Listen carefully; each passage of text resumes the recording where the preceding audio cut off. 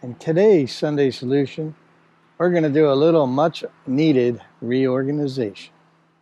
It's time for another Sunday Solution. Let's go.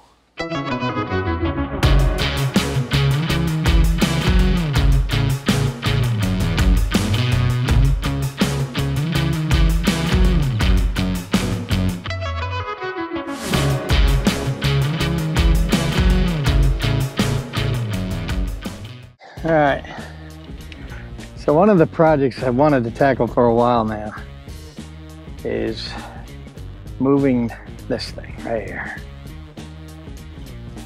Does anybody know what that is? Most people on the East Coast have no idea, and it's a pretty cool conversation starter wherever we go. But what that is a Thule fishing pole holder. So basically, there's a lock back here, and your door opens, and I got my little foam in there. You put your fishing poles in there, and it keeps them safe from damage.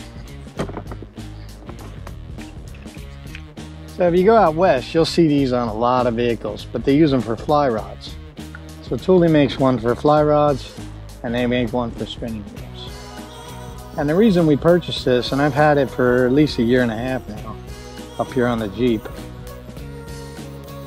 First year I carried my fishing poles under the bay, I just stuck them under there. Well, one day I went to close the slide out tray and didn't realize that it caught the tips of the rods and snapped them all off. Well, you only do that once if you got expensive gear. So this thing isn't cheap. It's made really good, it's all aluminum up here. But neither are replacing fishing rods, and I broke 3 of them that day. So that was probably $400 worth of rods. And then you know, this thing cost, I remember when I bought it, I think it was around 400 bucks. But I'll put a link in the description if anybody's interested in it. So what we're gonna do with it is, I don't like it up here on the Jeep. It's okay up here, but we like to go off-roading sometimes, and I always worry about it getting caught into trees or something like that. So I'm gonna try to move it under the bay. So the issue that I'm having, one of the issues I'm gonna have, there's a couple that I looked at, is it's 99 inches long, I believe. Let me get my notes. Good thing I wrote this down because I'm old. Yeah, overall it's 99 inches long, and I only have 98 inches inside the bay because of the doors, the thickness of the doors. But I got room to cut it down. So you see the thickness on the doors here, that takes up a little bit of space.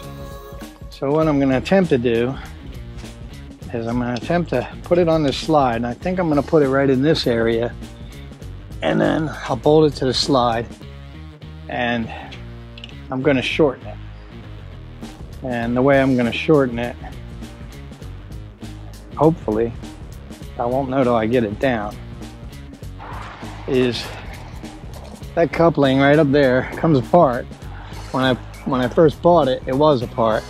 And I'm going to take a little bit off, a couple inches off this tube right here, and then reattach it. And I've got plenty of room. My rods that I use are, the rod to the end of the reel is only 67 inches, and those tubes are 81 inches long inside, so to the back of that box. Not the back of the box, but the front of the box, where the reels will hit. It's kind of hard to explain, but that's what we're gonna do. So I'm gonna get it down off of there, or get it positioned in here, and we'll see how it goes. And then I'll cut it down if I can make it work. I really don't want to put it back up there. I've had that down. This is the second time I've moved it. I took it off because originally we had the kayak racks up there, and I took them off, put them in storage with the kayaks. And so hopefully I don't have to put it back up there. So one of the other issues too that I'm going to encounter, and I think I can work it out, is all this stuff. This is everything we carry in that bay. So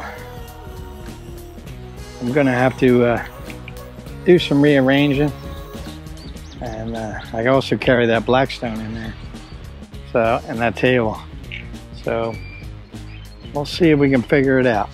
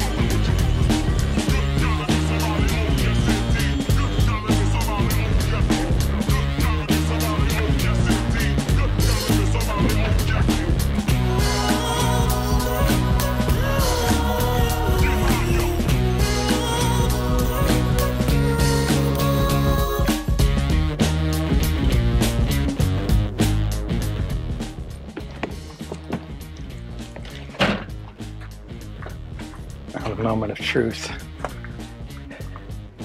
Did he measure right? Or did he cause a catastrophe?